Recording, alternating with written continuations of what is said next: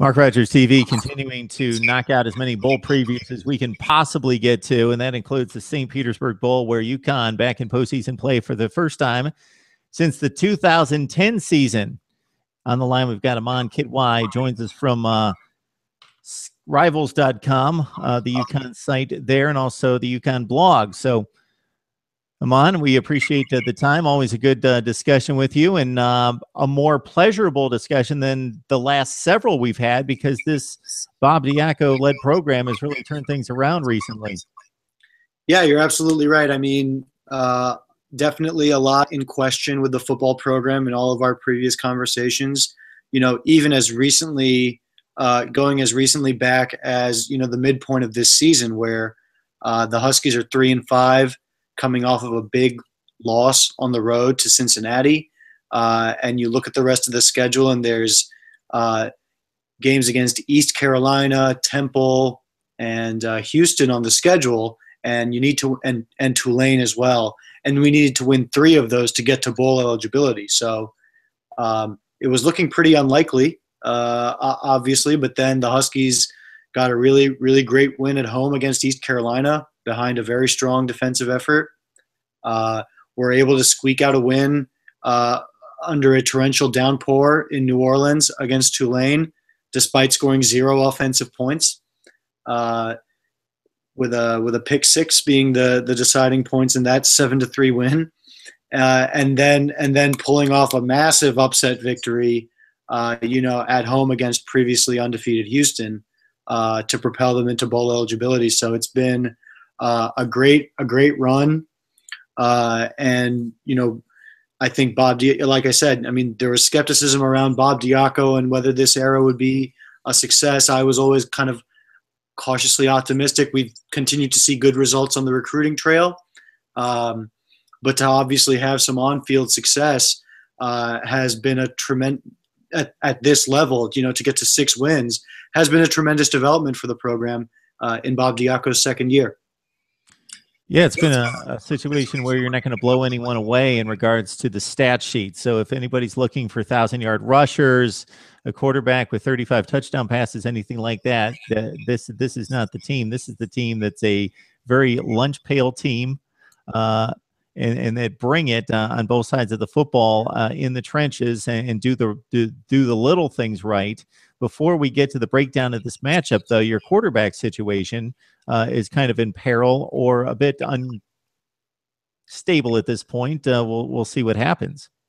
Yeah, it's uncertain. We're not really 100% sure what the situation is. So Bryant Sharefs, he's been our starter all year. He's a transfer from NC State, won the starting job this offseason, has played well.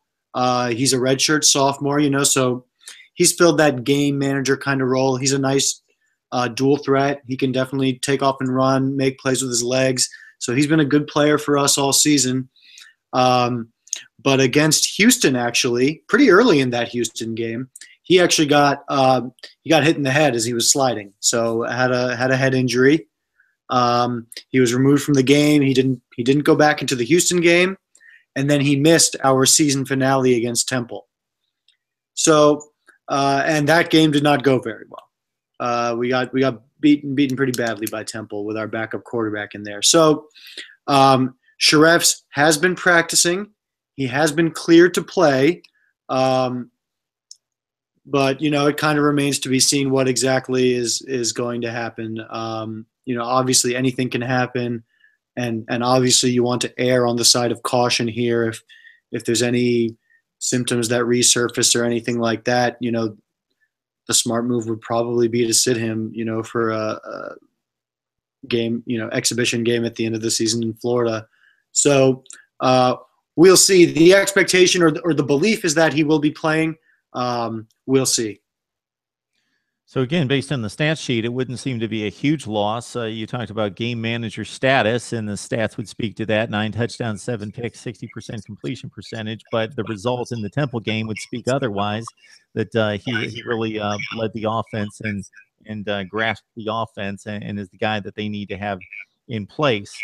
Otherwise, maybe a little bit of a heavier dose of Arkeal Newsome, who had a tremendous year. And for those of us who reside in Connecticut, this is a kid that's been on the radar for quite some time, a bit of a high school legend in the state of Connecticut. And he had a nice season, catching 40 passes out of the backfield and led the team in rushing. Yeah, Newsom's been great, and you're absolutely right. It's great to see a Connecticut player doing so well at UConn, and there's another guy on the offense, Noel Thomas, a wide receiver, also from Connecticut, who's doing very well. But yeah, Newsom. What's really great about Newsom is his big playability. The fact that Houston game, for example, very first play from scrimmage, he takes a run down the middle, 45 yards down the field or something like that. 90-yard touchdown run against East Carolina, 22-yard touchdown catch against Villanova in the season opener. So he has this big playability, this escapability that's very exciting that people love to watch. And for a UConn team that hasn't had a lot to cheer for at all, but even when they were doing pretty well, was not a very exciting football team. It's been great to see, and the fact that he's just a sophomore and he's performing so well at the Division I level obviously gives us a lot of optimism for what kind of career he can have here at UConn. Yeah, you mentioned Noel Thomas with 54 catches. He's been targeted by far more than anyone, 3 touchdown receptions for him. Let's look at the defense. Aman, 13th in the nation in pass defense. This Jamar Summers is a ball hawk with 7 picks in the last 8 games, wrapped up the Houston win with an interception. Just outline the defense, because obviously this has been the stabilizing factor on this team. Yeah, absolutely. And it's a lot of just talent, depth, and experience really at all 3 levels. On the defensive line, we run a 3-4-ish kind of alignment. And on the defensive line, there's 2 seniors. The standout among the seniors is the nose guard, Julian Campenny, a big space eater, able to really crush blockers. And then he's not a senior, but the other defensive lineman, the third defensive lineman, is Foley Fatukasi, who is getting a lot of love, a lot of hype in terms of being a pro prospect. He's just a sophomore as well, and he's been extremely good. And I think there's been a couple of games he missed, I think, a half of a game or something like that, and then maybe another game after that, and his absence was absolutely felt. And then at linebacker, we've got 2 seniors, Marquise Van and Graham Stewart, 2 of the leading tacklers on the team. Stewart is kind of one of those, heart and soul of the team kind of guys. He's a transfer over from Florida, also a Connecticut guy, someone who just plays with a lot of intensity out there. And then the secondary's got Andrew Adams, really solid safety, and Obi Melifanu, who's an extremely athletic safety, his other counterpart at the free safety position, who is, really starting to make some plays on the ball as well. And then, yeah, Summers with 7 interceptions has been great. The defensive approach has been kind of that bend but don't break philosophy, where it's, we're going to make a team beat us with sustained drives. How often can a college team put together a 12-play, 84-yard drive for a touchdown? We're banking or betting on not so often. And that has kind of been the case, like you said, with these kind of ugly, slug them out, grind them out kind of games, just kind of doing whatever it takes to win. But the defense, they don't blitz a lot. They don't do a lot of anything very exotic. They just kind of hang back, play their assignments, and it's it's been working really, really well. Yeah, you mentioned Adams, 83 tackles leads the team. He also has 3 picks, and Fatukasi leads the team with 7 sacks. So just a sophomore, so that's got to feel good that he's going to be back for another year as well. I'm looking at the scoring differential for these teams. So measuring Conference USA and the American Athletic Conference, you would generally think them to be a pretty even matchup. Obviously, the top half of the American Athletic Conference, or certainly that top 4, has separated itself, at least this season. being much better competition. And for the most part, Connecticut held up very well against three of those opponents, especially obviously the Houston win and going 6-6. But Connecticut outscored by about 2 points per game. Marshall's outscoring its opponents by 15 points per game. What do we know about the Thundering Herd this year? Yeah, I mean, Marshall made a lot of headlines last year. Obviously, you will recall as one of the few remaining undefeated teams towards the end of the season. They faltered at the very end, falling to Western Kentucky. And, people thought they might take kind of a big step back this year. They were losing their star quarterback and some other key players, but they've really stormed back with a very nice season. They had 9 wins. They have a win over Purdue on their resume as well. And, I think the Conference USA American, I think actually the American has shown a lot of depth even beyond its top 4, because you've got teams that you did not mention there, but teams like Cincinnati and USF, who have looked pretty good. I think USF is one of the great stories of this college football season. When you think about the turnaround that Willie Taggart has orchestrated there. So, for the Huskies to be able to play close games against those kinds of teams, against USF, against Missouri, against Navy, to me it means that they are a little bit more battle tested. They've been in more situations where the game is on the line. They've had that tension exist for a majority of the season, really. And, hopefully that's something that prepares them very well for this matchup and for those key moments in the game against Marshall. I definitely think Marshall's a very, very good team. I mean, and by all indications, they are the favorite, going into this game. They're, I think, 4.5 to 5 point favorites, according to Las Vegas. The Football Outsiders F+ efficiency rankings have them about 20 or so spots ahead of UConn. So they're definitely a very good team, and they're a defensively strong team as well, which for UConn and its biggest weakness being the offensive line, that's a problem. That's an obvious point of concern. So, it's not necessarily a this conference versus that conference thing. Marshall's just a very good team. And I think they'll be a really good challenge for UConn. And it would be really, really tough for UConn to win on Saturday. Yeah, it could be a third consecutive 10-win season for Marshall.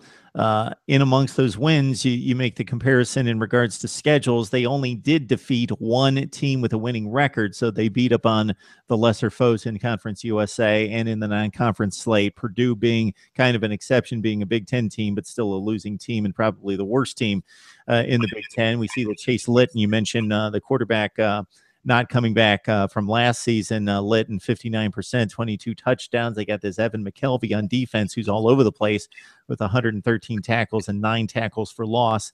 So yeah, they pass and run. They're not a imbalanced offense, that's for sure, because they've got receivers all over the place with 40, 45, 55 catches, led by Devontae Allen with 56 catches. So should be an interesting matchup. And as you mentioned, the South Florida Bulls on as we speak, with Willie Taggart on the sidelines, 9-3 this season.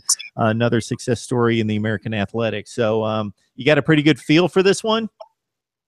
For today's game? No, for the UConn game. Yeah, it's going to be tough. I think, another kind of underrated aspect of this matchup for UConn is that they will be without Tommy Myers. Myers is a tight end who has also played some H-back, also a Connecticut guy. Actually, great story. His father played football for UConn, and his mother played for Gino Auriemma for the women's basketball team. So Tommy Myers is a guy, he got injured in that Houston game as well. He's a key cog of the offense. He was just a very versatile guy that let the offense do a lot of things. And I honestly feel as though his absence was felt almost as much as Brian Shareff's absence in that Temple finale. So for you, and he was a guy, in the Villanova game, he had some big plays. He's had some big plays in a couple of games. UConn's been trying to get him more involved. You know, the passing game has struggled a little bit for various reasons. But to not have him is also a tough loss for the Huskies. So I think it's the matchup that it's going to come down to is the Marshall front seven against UConn's offensive line. If UConn's offensive line holds up nicely, then they can make some things happen and should make it a pretty good game. If not, if the offense gets completely stymied, then we're probably in for a really long game, and it doesn't even matter how good the UConn defense plays because eventually they'll be on the field just too much. And you're absolutely right. You know, Marshall has a really balanced offensive attack, and they seem to. You know, I mentioned adversity a little bit. They haven't necessarily had a lot of adversity on the field in their games, but they've dealt with a ton of injuries across this season to key players at running back, wide receiver, offensive, defensive line, and seem to have persevered. So, they definitely have some strong character. And if I had to make a prediction, right now at this moment, I'd give the edge to Marshall. I think Marshall would win in a pretty close game, 3 to 4 points. But I would give the edge to them, to be honest, after taking some time to evaluate the matchup. Okay, UConn back in postseason play for the first time in 5 years. The Huskies also looking for the first winning record to complete a season since 2010, sitting at 6-6. Aman Kidwai joining us from Rivals.com on the UConn site there, and also the UConn blog on SB Nation. Aman, it's always good to have you on here, provide some insight for us. Thanks. Absolutely. Thank you very much, Mark. Appreciate it.